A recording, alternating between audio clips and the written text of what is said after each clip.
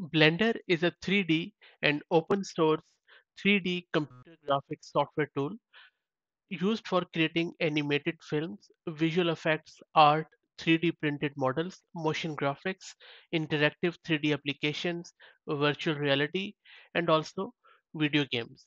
But recently, they are not doing the video games anymore, but rest of it, they are still kind of a leader when it comes to open source 3D graphics. Now, in this video, I'm going to show you a plugin which enables you to integrate Blender with natural language commands using OpenAI's GPT 3.5 and GPT-4.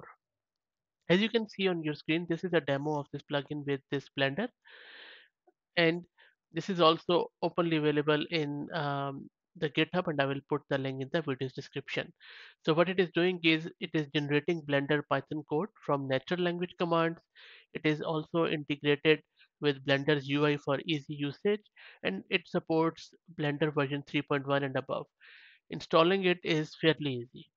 So as you can see in the 3D view, open the sidebar, you can press capital N if not visible and locate the GPT-4 Assistant tab. Type a natural language command in the input field and then click the execute button to generate and execute the Blender Python code. And again, installation is very easy. You can all you need to do is to just clone the repository in the GitHub, and I will put the link of repository in video's description. Then open Blender, go to Edit, Preferences, Add-ons, and then Install.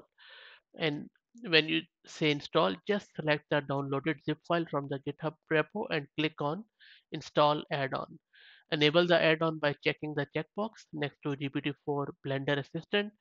Paste your OpenAI API key in the add-on preference menu, and then that's it. And if you want to view the code generations in real time, go to the menu option window and toggle System Console.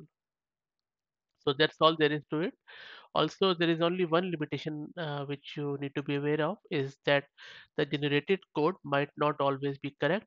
In that case, you just run it again. That's it. Yeah. So fairly nifty, I would say. If you haven't used it and if you are a frequent user of Blender, I would highly recommend that you start playing with this tool.